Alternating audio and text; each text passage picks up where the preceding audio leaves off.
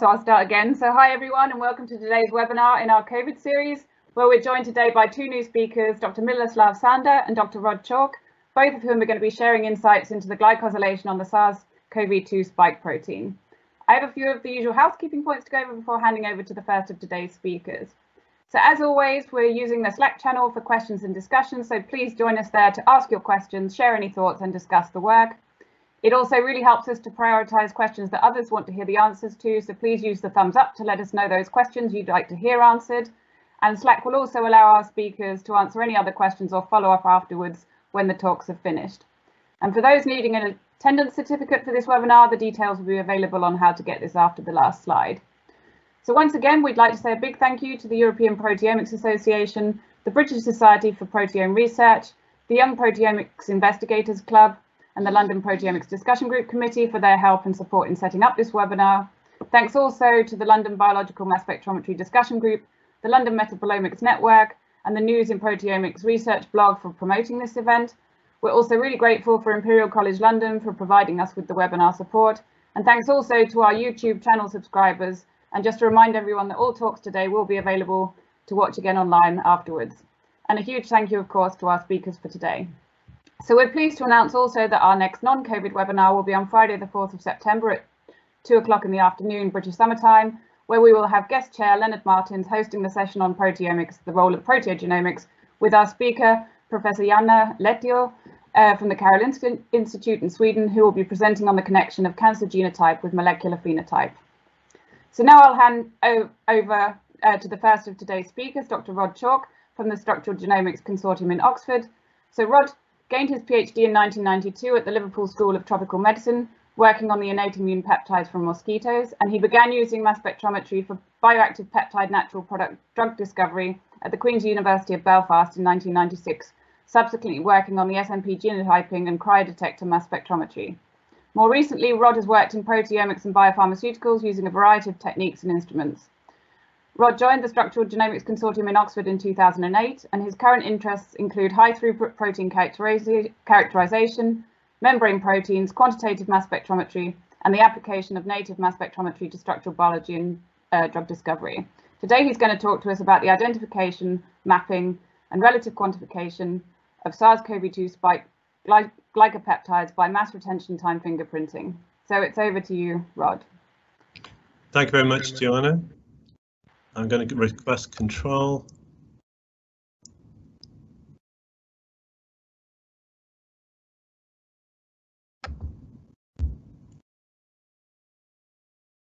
Okay, so as Joanna said, today I'm going to be talking about a technique which we've named mass retention time fingerprinting for characterization of the SARS spike protein. So I will say one or two things about the problems involved in analysing spike. I'm going to describe the glycopeptide discovery workflow that we've used.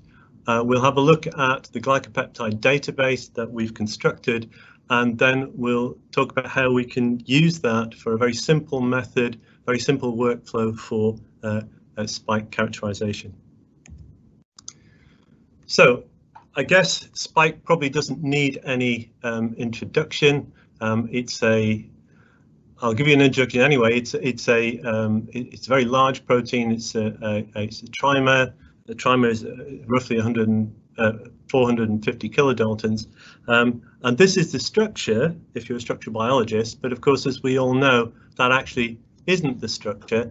This is the structure of spike, and one of the problems with spike, it is massively glycosylated. One of the most heavily glycosylated proteins I've had the fortune or misfortune to work on. And if you're a structural biologist, you might choose to try and ignore that glycosylation, but of course you can't. In the case of spike, it's very probable that that glycosylation is involved in immune evasion, so it's part of the virus's pathogenicity. And the degree and type of glycosylation is going to be determined by the host cell expression system that's used to express it, but also on the growth conditions. And because of that, we have seen substantial variation in spike glycosylation from batch to batch. And just to illustrate that, these are 5 different. This is not spike. This is the receptor binding domain. So this is a small portion of spike. It has only 2 glycosylation sites, but even so, you can see there is considerable variation in the glycosylation envelope from one purification to the next. So, as I said, the receptor binding domain, it only has 2 glycosylation sites. If we assume a very simple case where there are only 6 major glycans, the number of possible glycoforms would be 6 squared, which would be 36, which is a reasonably manageable number, and you can just about analyze that by intact mass as we've done here. But you can see immediately there is a problem in that because there are 2 glycosylation sites, there are 2 possible structures from the observed mass. So we're not getting positional information.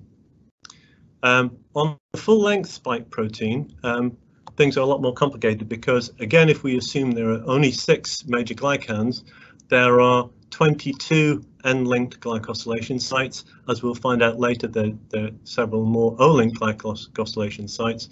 But if you calculate the number of possible glycoforms, it's a ridiculously large number. And if you try to analyze that by intact mass, the signal will completely disappear. So I can't show you a spectrum, but if you were trying to do it, it would probably look something like this. So intact mass analysis is probably not possible. Even if it were, it's not giving you positional information. Of course, you can do released glycan analysis. We've done some work on this, but again, this will not give you positional information.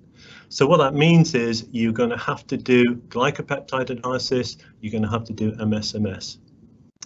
But there are some problems associated with that as well. You're going to have 1 glycosylation site per peptide. And if all you use is trypsin, this is not going to do the job because there are no tryptic sites between these 2 glycosylation sites on spike. You'll know the peptide mass, but you won't know the glycan mass, so your glycopeptide masses are effectively unknown, so you're not going to be able to do a precursor database match. You're going to have to do MSMS fragmentation. That's got problems associated with it if the fragmentation energy is too soft. We're going to fragment the glycan, but not the peptide. Conversely, if the energy is too hard, we're going to fragment the peptide, but we're going to lose the glycosylation. We're going to lose the glycan. And also, if for any reason your glycopeptide is not selected for MSMS, or if it doesn't fragment, of course, you're not going to get any hit. So we realize this is actually quite a major analytical problem. But we have one thing going in our favor, and is we have a very long-standing relationship with Agilent. And when they discovered that we were working on spike protein, they got in touch and they said, what can we do to help? So we ended up working very closely with Agilent. And the first thing we had to decide on is which enzyme do we want to use for our digestion? And we chose elastase. Probably not the first choice in most proteomic studies, but we wanted to have a single enzyme. There are a number of advantages to elastase. You can see, if you're not familiar with it, elastase cleaves at the C-terminal for these residues. Also, it cleaves non-specifically. We've seen that in the digest we've done. That does not actually cause a problem in the analysis.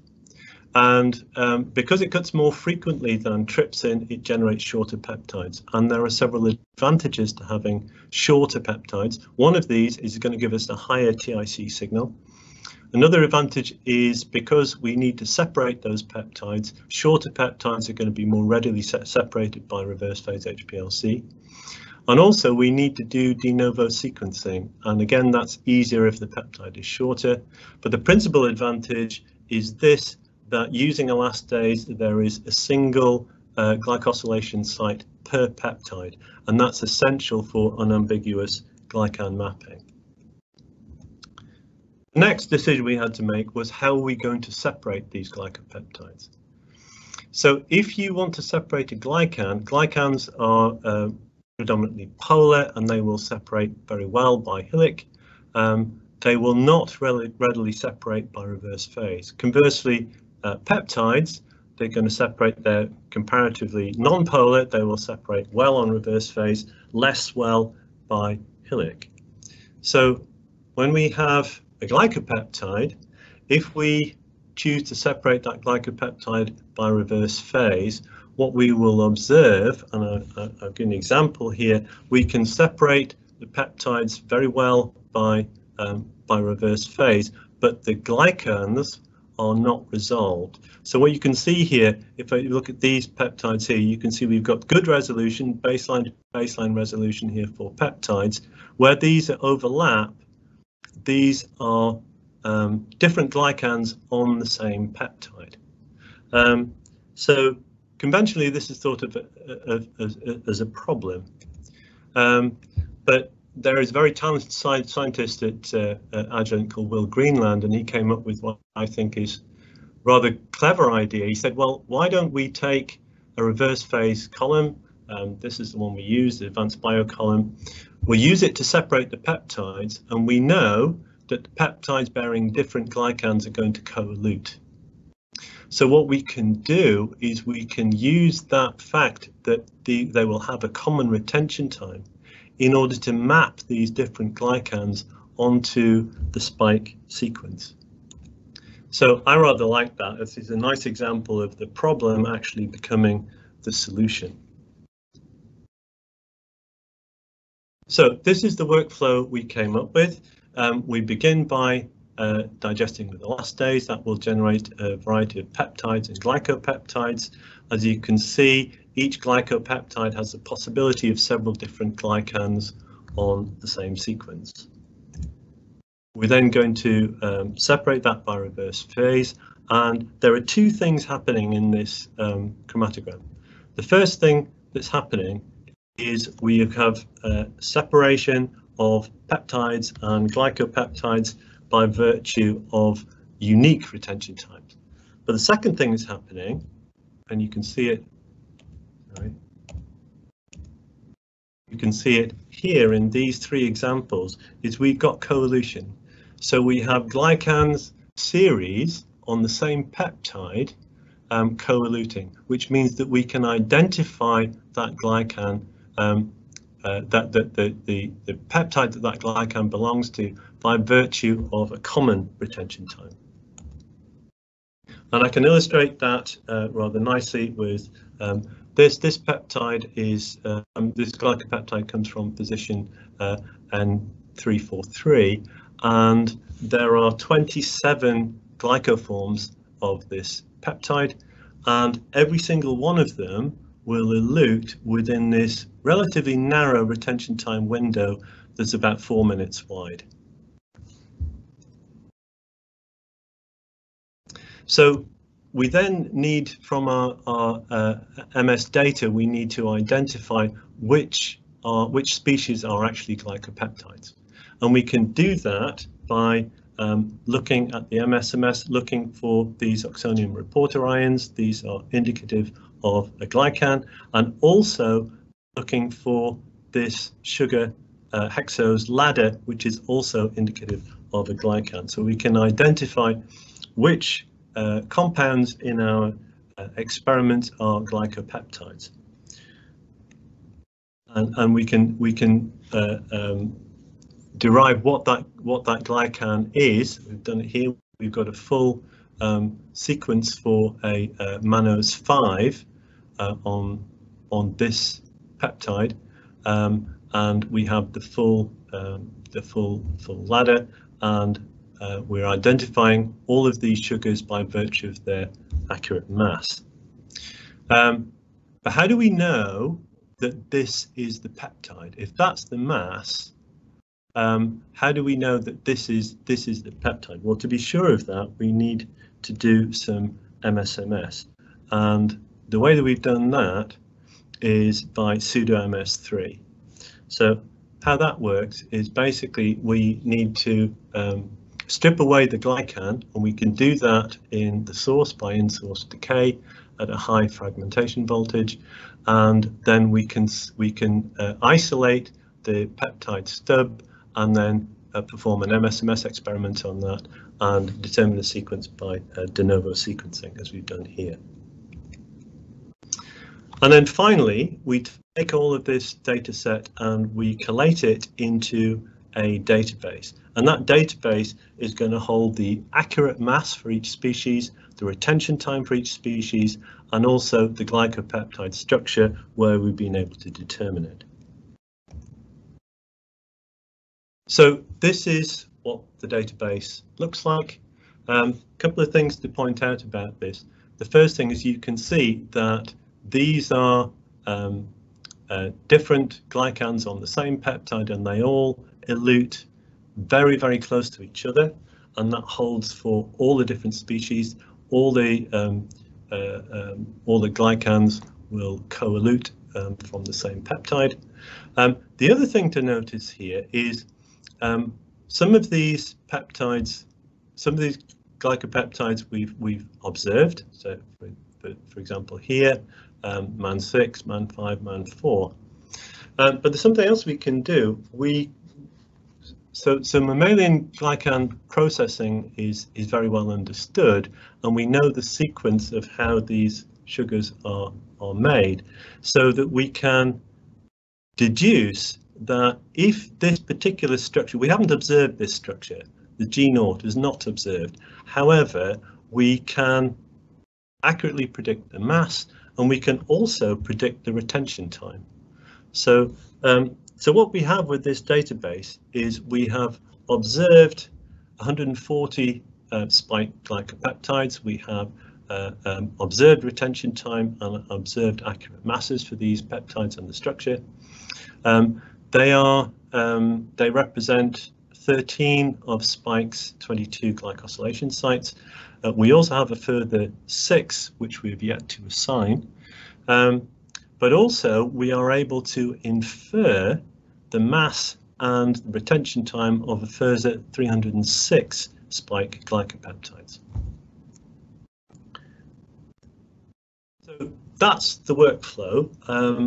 It's complicated. It's also very time consuming. It takes several weeks to manually assess the data and generate this this database.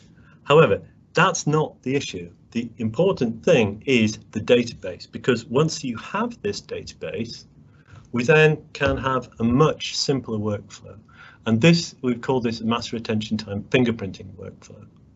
And it's very simple indeed. Basically, all we need to do is overnight digestion with elastase. We perform a LCMS experiment. We don't need MSMS because we're only measuring the accurate mass and retention time. And then all we need to do is interrogate the database that we already have. With that, we can identify the glycopeptide, its glycan structure, and from the ion intensity, we can deduce the relative abundance. So essentially, that's it. The essentials of the method is it's actually very, very simple. All we have to do is an overnight elastase digestion. We need a 60-minute reverse phase LCMS run. All you have to do is basically duplicate the reverse phase conditions that we've used. You can pick those up from this. This is on bioRxiv if you want to use the method. The advantage of this method, I would say, is you can use this on any HPLC system. You can use it on any accurate mass electrospray instrument, so any TOF or an Orbitrap. You need to have the mass retention time database, but that's available. You can download that here. And I think the big advantage for a lot of mass spectrometrists is you don't need to be an expert in glycobiology. I would definitely say I am not an expert in glycobiology, but you can get an awful lot of information from this method. And the reason we've done it is basically so this could be used for quality control. So we can QC spike glycopeptides within less than 90 minutes. That's all I want to say, except I'd like to acknowledge the people who've helped very much with this work. Tiago for helping with the mass spec, Jesse, Ellie, Shibash, Tina, Rama, Ale, and Nicola. These are the people who cloned spike, expressed it, purified the protein. Without their help, we would not have anything to work on. A big vote of thanks to Agilent. I'd certainly say without their help, we would not have been able to do this. In particular, Will Greenland, he's one of the best mass spectrometrists I've worked with. Also like to acknowledge David Harvey. I'd like to thank you for listening. Great talk, Rod. So there's been a few questions coming on the Slack channel, which I will read out to you now, and then hopefully we've got a bit of time for discussion before we have our second speaker. So Harry's actually asked, what was the variation in the chromatography that you put up? Was that all from the same cell lines when you were talking at the beginning about the batch-to-batch variation in the glycoforms? This was all on the same cell line, yes. Right. And then I had a question actually. How reproducible do you find the elastase cleavage? I mean, are even the non-specific sites reproducibly obtained with every digest? I would say the reproduction is reasonably reliable. I mean, I would say this is generally true of most of the enzymes we use. Is we see the same peptides every time we do it, more or less. Obviously, it's not totally reproducible, but it's reasonably so. And then also, how much starting material do you actually require for this is with 65 micrograms of material.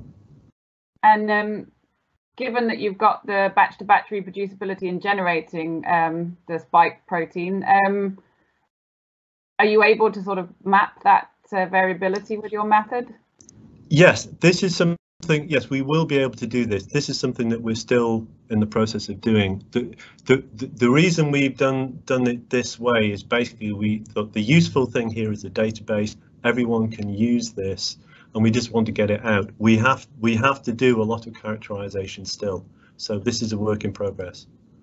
And do you think you'd be able to obtain enough material from the actual viral protein if you got it from somewhere? Well,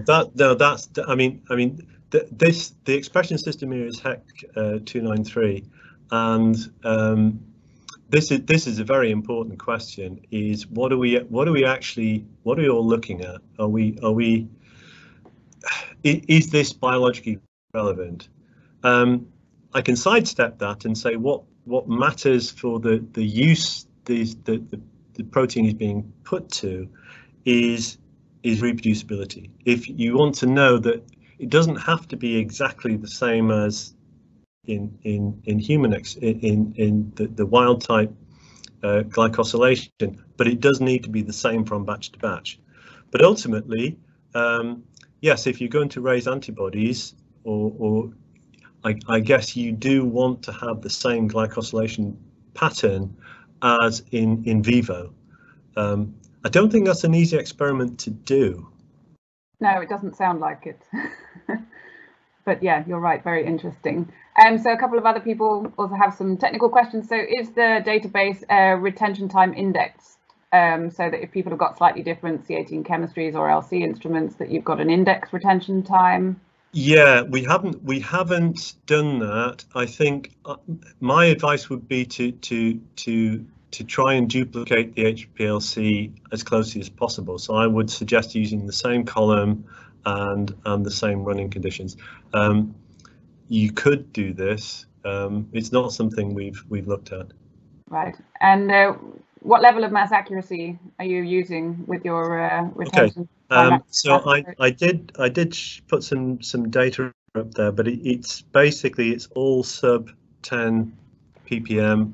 I think the majority of them are much more accurate than that, below 5 ppm.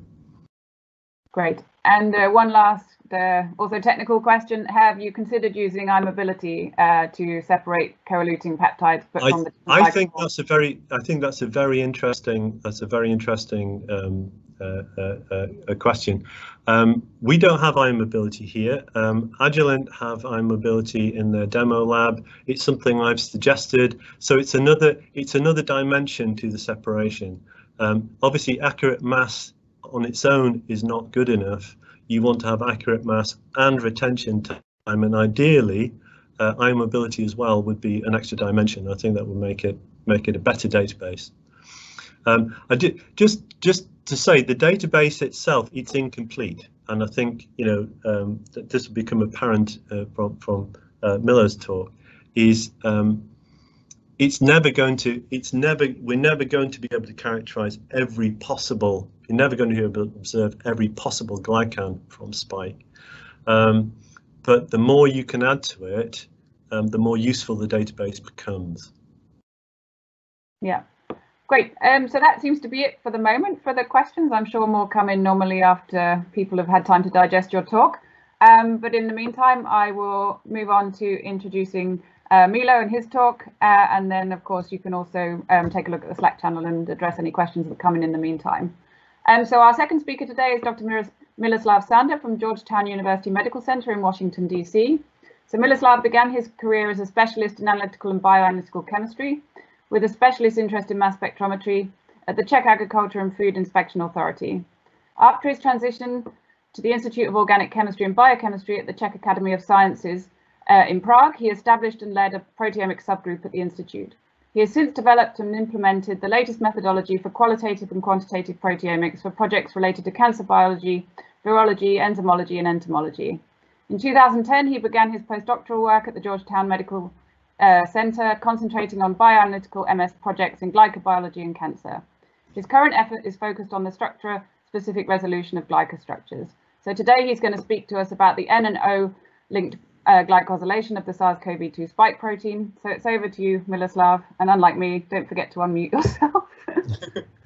I just did, thank you. So I will start. My presentation is focused more for the glycan portion actually of the glycopeptide derived from the tryptic or glucine tryptic digestion of the SARS CoV spike glycoprotein.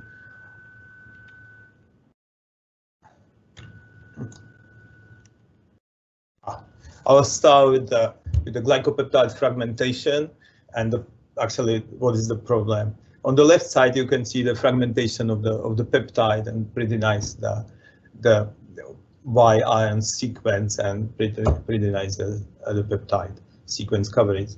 On the other hand, you can see the fragmentation of the glycopeptides that you can see the big portion of the glycans, which called oxonium ions, some of the peptide with the piece of sugar on it, which called the capital Y ions, and really low those sensitive or intensive the peptide sequence ions. And another problem is microheterogeneity, which means that on one side there is a multiple glycans, and macroheterogeneity, which basically each glycoside is differently occupied.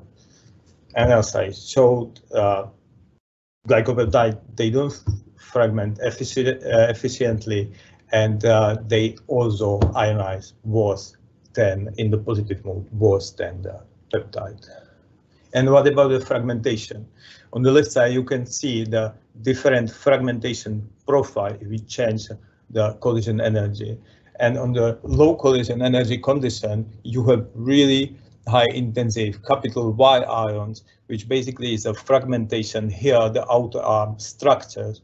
And on the left side, the oxonium ions, which are related to the outer arm, mostly outer arm structures. So, and in the high collision energy, you have basically, as I showed before, that peptide with the glucnac and mix of the oxonium ions, which actually is a piece of sugar from whole glycan structure. And on the right side, you can see the same from IgG glycopeptide, and you can see that major fragmentation and the low collision energy is that loss of one arm, which actually be used for elucidation of outer arm structures. And then we use that high intensive capital Y ions to develop methodology for quantification of the glycopeptides in the complex matrix, even with the methodology using data independent analysis or the PRM, high sensitive PRM analysis using low collision energy and capital Y ions as as a high selective fragments. You can see this is the complex mixture, and this capital Y ions fragments from those structure of in this case the kininogen. And now let's focus on the oxonium ions and selectivity for that outer arm structure. So the lower collision energy is the higher oxonium ions glycostructure specificity is. So we can see here clearly that sialylated arm, basically dirt fragments are gone in a higher collision energy than 40. And here the gray line shows similar ions to here, which is here is the structure, they call it Galilei structure, and this ions is high in the across all the collision energy settings.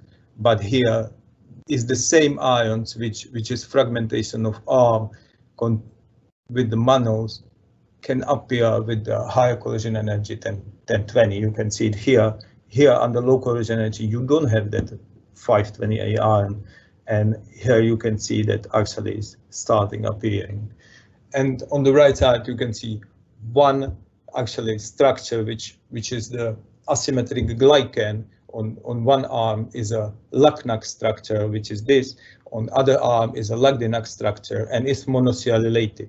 And you can see in collision energy 35, you don't see any evidence of the sialylated and which arm is sialylated. And on the low collision energy, you can actually see that predominantly is a sialylated the Lagdinac structure, and the Lacnac structure, the isomer is a low concentration. And what about the structure elucidation from the fragmentation under low collision energy? Why it's important to actually check the fragmentation spectra. So let's say the common case, there's a G0, is a agalactosylated biantennary glycan. Is it really? Here you can see that actually in this case, if we check the oxonium ions on the low collision energy, is not agalactosylated biantennary glycans, is a single antennary Lagdinac containing glycan.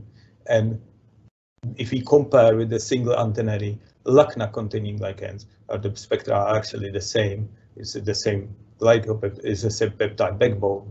And if we check the low mass range, we can see here the signature of the GalNAc. So, and what about the biantennary galactosylated? And if we use the ion mobility, in this case is a Timstorf, and you can see 4 peaks separated into the 4 peak, the same glycopeptide with the same summary glycan summary formula. And actually first, second and third peak, they have a similar spectra as on panel B, which is the hybrid glycans containing Lagdinac. And only the smallest, let's say less than 30%, is the biantennary complex glycans. And what I'm talking about is this is the PDL1 proglycoprotein produced in HEC cells. And we analyzed several glycoproteins which were produced in HEC cells. So we basically published 2 papers when we analyzed the pro-BDNF, PD1 and PDL1, and 2 papers we have in bioarchives. One is on PDL1 glycosylation, and there is a Lagdinac structures, and as well as polylacnac structures, and one is the SARS COVID spike glycoprotein.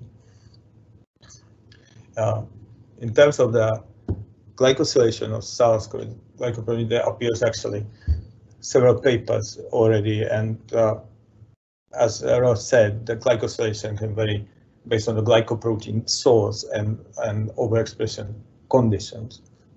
Overall, that the protein has a 22 the sequence, and so far the people were able to find the 2O glycosylation sites.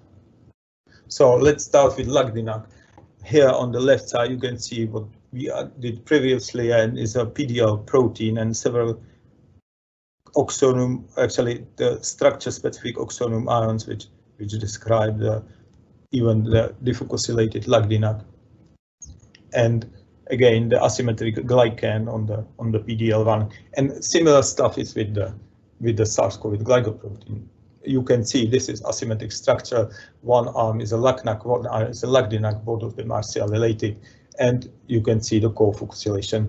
Here is also the small peak, which is related to outer arm fucosylation on the side of the lacnac. What about the sulfate containing structure? Recently, the Professor Zaya reanalyzed Professor Crispin's data, and he found a lot of sulfated structures. So we were interested in if we can locate that sulfate.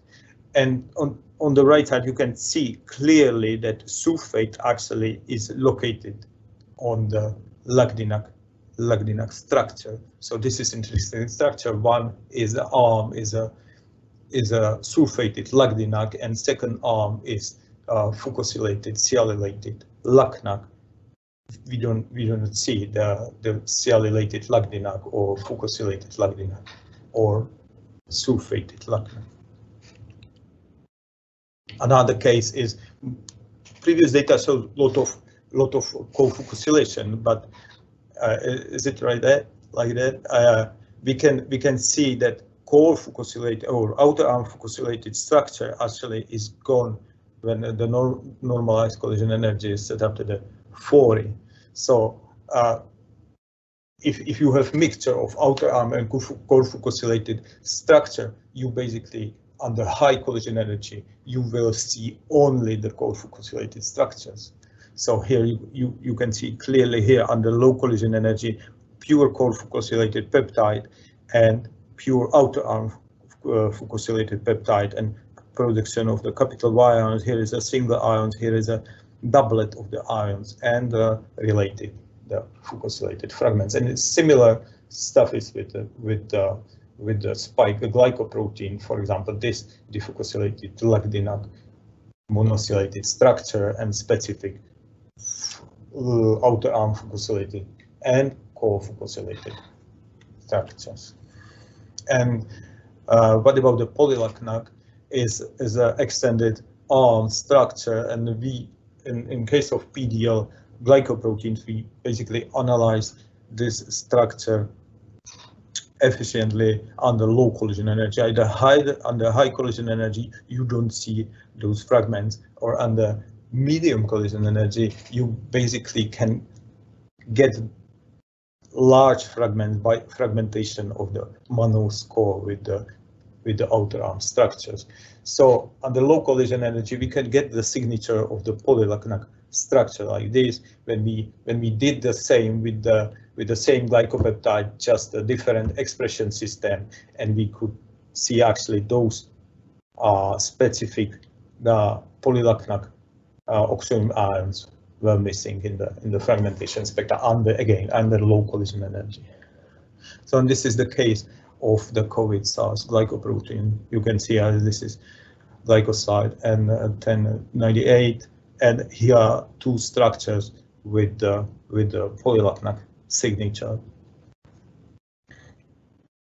So this is a summary of our N-glycosylation. We were able to see 18 out of the 25 glycosides. One side we really see is unoccupied, and all glycosides basically contain some portion of the lagdinac. Two glycosides were predominantly lagdinac, and almost all glycosides were outer arm and as well as a core fucosylated. And some of the glycosides they contains the polylacnac structure. And let's move to the O glycosylation analysis. As I said before, we saw the data, and they could analyze one glycoside located here. That is an interesting polybasic cleavage site in the human SARS COVID spike glycoprotein, and which actually is missing in the other spike proteins. Yeah, from SARS CoV-1 or from the animal, and that could be actually related to infectivity. And near to the furin cleavage sites are predicted 3 O-glycosides, and we were interested in if we can see the O-glycosides near to the cleavage sites, which could actually have impact the furin cleavage and the infectivity. And we could see actually some portion glycosylated by occupied by O-glycosylation, and here is a spectrum. We use a higher collision energy for analysis of O-glycosides, and we analyze deglycosylated protein by PNGSF, and we could see the disilo core-1 structure as well as a core-2 structure, monosilo, disilo, or asilo. And we were interested in the analysis of where is the exact location, which site is occupied out of the 3 predicted. And we could clearly see that only one is occupied, and is a glycoside 678. And we performed the ET-HCD analysis, and we could see the shifts even with the glycan attached on it as a Z6 ion that's right here or right here in the shoulder. And when we perform the exoglycosylase cleavage, and we basically got the residue only with the GalNAc attached on the peptide, we could even see it in the HCD spectra. And here is actually several years ago we studied a structure-dependent chromatographic behavior of glycopeptides using cryo phase chromatography, and here actually this pattern follows exact what we observe for the N-glycopeptides before unoccupied and neutral glycans shift the retention time to the shoulder retention time, and sialic acid shifts the retention time to the longer. And this is another identified glycopeptide, just different glycosides. This is interesting case. As I said, we use the deglycosylated peptide for O-glycosylation analysis. So this glycopeptide, because here, the asparagine is converted to the aspartate, means that this was originally occupied by N-glycans, and within the 2 amino acids there was the O-glycan, so 2 big glycans next to each other, and then, as I said, within 2-3 amino acids it's unique. And this is a summary of our O-glycosylation analysis. This is at site 678, and the other sites, this was the previously reported. This has a site occupancy. We determine site occupancy of the previously reported sites as a roughly 40%. That 678 is roughly 13% the occupancy, and here you can see the portion of and the contribution of each glycoform identified. And then we try to analyze again some structure motifs of that glycan, and for this analysis, because the peptide is long and sugar is a small, we use actually the cyclic ion mobility for it. What has helped me with the analysis and strategy we use is ion mobility of fragment ions. So in this case, oxonium ion. So we cleave the glycans of the peptides by CID in the thread and analyze only oxonium ions by ion mobility. When we fragment the glycopeptides, for example, for the core 2 monocylated core 2 structure, we could see clearly also signature of the extended core 1 structure, which is this peak and this peak. So it's a mixture of the several glycoform, not just a core 2, but also core 1, extended core 1. But when we previously we analyzed the common the human glycoprotein, just the CLOT antigen, and we basically got 8 peaks. So by ion mobility, of course, the major one is related to the CLOT T antigen, but what the others are is hard to say at this moment. So, and when we analyze the product ion 657 from all glycopeptides of the SARS CoV, the glycoprotein, we could clearly see, and that is a cross-collision section 238.9 fits perfectly with previously observed data of the CL T antigen.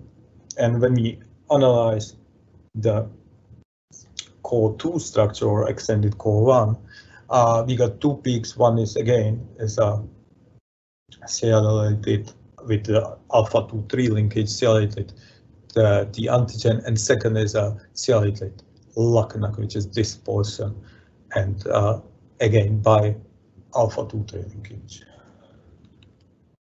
The peak, this peak is not symmetric, so we were interested in what else we could find actually there.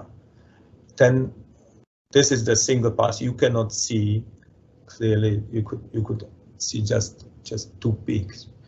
If we use the 5 passes, the higher resolution, and we change the collision energy, we could see that actually on the high collision energy, one more peak appears here. And it's known that the sialic acid of different linkage has a different stability. So when we align that peak and we determine exact cross-collision section, we find out that that is a alpha-2-6 linkage of the LACNAC structure attached on it. And this is just ion mobilograms of the different structure delivered from the fragmentation of that O glycopeptide. And you can see here is a one major peak. Here we have from doubly CL-related T antigen, we have basically 3 peaks. We don't know what is this peak. We know here is that alpha-2-6 linkage, and this is alpha-2-3 linkage. As I saw, we could see alpha-2-6 linkage, alpha-2-3 linkage of the LACNAC, and alpha-2-3 linkage of the CL T antigen. And when we analyze the doubly CL-related, we actually saw that this ratio is different, which means that here, what is predominantly CL-related is that arm with the LACNAC. So about 2/3 of the isomer contains the CL-related LACNAC in monocylated structure, and 1/3 contains the CL-related T antigen. And this is the analysis ion mobilogram of the 366 ion. And you can see again beta 1,4 linkage of this, because this bound is more labile. So this is the major ions. So in conclusion, using our low collision energy glycopeptide fragmentation, we confirmed that 8 glycosides out of 22, we identify several structure motifs, the lacdinac, sulfolacdinac, polylacnac, or auto-unfucosylated lacdinac, as well as auto-unfucosylated lacdinac. And we identified 1 non-occupied glycosides and 1 glycoside predominantly occupied by high monos and 1 glycoside by lacdinac structure. In case of the O glycosylation, we identified 9 occupied O glycoside, which is 8 more than previously reported, and 1 of that glycosides is that the glycoside which is predicted near to the furin cleavage sites. The other 2, they are non-occupied, at least in our analysis. And using the eye mobility, we were able to see the core 1 and core 2 structures with the linkage of the sialic acid alpha 2,6 as well as alpha 2,3. Thank you. Okay, thanks Milo for a great talk. Lots of interesting data there. So quite a few questions have come in on the Slack channel. I'll just try and work my way through them. One question is, how are you obtaining the material for the analyses that you show? Are you also expressing in HEC-293? Yeah, exactly. No, we don't express it. We purchase the protein, but that protein is overexpressed in HEC cells. So, are you finding the same thing as Rod, that you're finding a lot of batch-to-batch variability from the recombinant protein that you're purchasing? We had 2 batches, and we saw the variability between the batches. Yeah. And same question that I think I already asked Rod, but what do you think of the biological significance of the difference in the glycan structures that you're observing? I think this is a great question, but for example, when we studied the PDL1 glycoprotein, we found the significant differences in the binding the protein to the antibody and related to the glycan structure, especially the polylacnac structure. So I think it's very significant. And do you know how the spike protein is binding endogenous proteins when its glycosylation profile seems to be so variable? Does it have much of an impact on the substrate recognition, e.g. for ACE2? There is literature that could be related to the glycan. Yeah. And someone's asked just which instrumentation you're using. I'm guessing from your schematic that it was a SYNAPT, but you mentioned you also have a timsTOF. Have you done analyses on both instruments? For SARS COVID glycoprotein, we use mostly orbital Lumos. Okay. For the PDL1, we use the timsTOF and triple TOF from SciEx, as well as the orbital. And then are you going to study the effect of the O-glycosylation near the furin cleavage site on the virus's infectivity? Yeah, yeah, that we want to move forward and basically study the impact of that O-glycan on that furin cleavage. Is just because what we saw is a 13% of site occupancy, which is not too much, but again is an overexpression system on the real the viral protein could be totally different. Great. And then a bit of a technical question: how long does it take for the cyclic eye mobility to actually do 5 passes? Oops, I don't know. I don't know. I need to ask the person who. And then another question: do you see any O-linked manosylation? No, I did not see, but my analysis wasn't focused on the O manosylation. Yeah. And then I don't know if you've seen it, but there was a recent paper with some cryo-electron tomography data, obviously showing the high level of glycosylation on the spike protein. Is it possible to compare what you've seen with that kind of data? And would your data also agree with their observation that there's a higher prevalence of N-glycosylation over the O-linked? I don't know. I don't know. It's yeah, maybe. Okie doke. I think that's it for all that's come in right now on the Slack channel that I can see. So yeah, I'd just really like to thank both of our speakers for today, and everyone who has joined us, and our sponsors and those committee members who are working away in the background to make this webinar possible. As mentioned earlier, we will have a form for those requiring certificates of attendance, which will be accessible for about 5 minutes after we wrap up. And yeah, don't forget to join us again in 2 weeks on the 4th of September for our next general proteomics webinar focusing on proteogenomics with speaker Professor Jana Leptio from the Karolinska Institute and our guest chair, our previous presenter, Professor Leonard Martins. So thanks everyone for your time today, great talks, and we'll see you in 2 weeks.